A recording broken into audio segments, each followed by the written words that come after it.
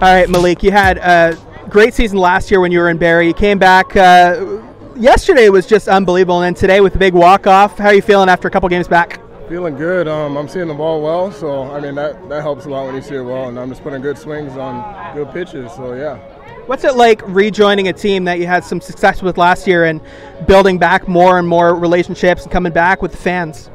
Well, I'm really comfortable here. I know a lot of the guys, and there's a few new guys, so that's nice, but I'm really comfortable here, and I'd say like that's what's keeping me so relaxed.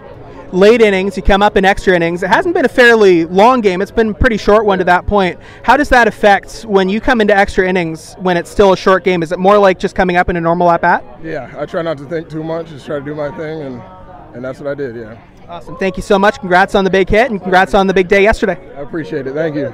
Well, I mentioned that we're going to give you some really, really tough questions, and after that big win, you need big questions. It was too easy today. But seriously, the last couple of games, big battles, big extra innings wins. What's it like to go back to that clubhouse and just kind of decompress after a couple of big wins? You know, the guys went through like a little bit of a tough stretch there where we were still competing, just the ball didn't really go our way. So in cases like last night and tonight when stuff does go our way, like, you know, it just shows our resilience and the talented group of guys we got in the clubhouse there. So it's great to be around those guys, and, you know, we're just going to fight every night, right? Seems like you guys and the Kitchener Panthers come up with a really nice rivalry. Like every single game between you two really is must watch, and it shows on the field how much you guys both care. Is there an extra intensity when it comes against the Kitchener Panthers, a big rival?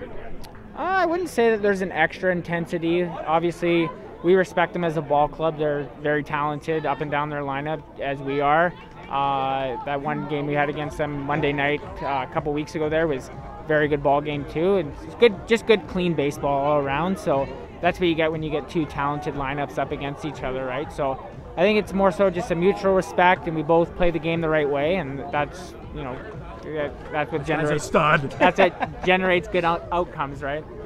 So you mostly played catcher in the IBL coming into this year, but with Josh Cote's emergence now, Malik Williams coming in, you've had to move around the diamond a little bit. Played third base today. How'd that feel, and where are you looking going forward position-wise? You know, that's the one thing that I've always prided myself on, is just being versatile in the lineup. With Cote being hot and Malik coming in, swinging it very well, obviously that makes Matlow's job right in the lineup extremely difficult. And it's extremely difficult for him, you know, when we have so much depth, and, you know, up and down the lineup for us is extremely talented. So, you know, I feel bad for him sometimes having to put down that lineup card. Lots of tough calls. Knowing he's got a ton of talent on the bench, but, you know, I think that's what makes us such a great team, is if one guy's not going to do it, the next guy's going to step up and hop right in there. All right, Hayden, last one. Vibes are looking pretty good after these last couple of games. What are your expectations for the next few? There's a couple off days, but then right back on Thursday, and a couple of games against Guelph coming up. Well, there's lots of baseball coming up. I think both of our next 2 weeks are 4-game weeks, so lots of baseball coming down this home stretch. And as long as you know, the guys are great. We're going to keep the vibes up in there, and we're just going to battle, win, lose, tie, go into extras, whatever it may be. I know those guys are going to keep their heads up, and we're going to come out to fight every night. So. All right, awesome game today. Congrats on the win. Enjoy it. Thank you so much. Thank you. So much. All right, Josh, you guys got some awesome pitching today. I mean, Frank Garces, other than the one big home run, he was vintage Frank Garces, looked great. Frank always keeps us in the ball game. We're grateful for, you know, how deep he goes in games and keeps us alive and gives us a chance every single time he's out there. So, yeah, kudos to Frank. Great pitching on their end too. It was a pitcher's duo, good team, great team actually. So it was nice to battle properly, play a great baseball game with some strategy, properly manage a ball game too. So it was fun. Well, I was talking to Hayden. It always just feels like the intensity between these two teams. It feels like a rivalry. This is the second time you guys have faced Kitchener, and Juan Benitez come in relief. Last time it was more an opener. This time it was more just, you know, the Evan Soul spot since Soul's pitched yesterday. Did that time using Benitez as an opener prepare him to be used in relief today? Maybe not. I think it was just the 2 games this weekend gave us a chance to use Juan, because he wasn't going to throw this weekend. We gave it to Souls. One wasn't able to come yesterday, so it worked out nicely. I don't think he gave up a hit. He looked great. He was lights out. So exactly what we needed him to do. He did it.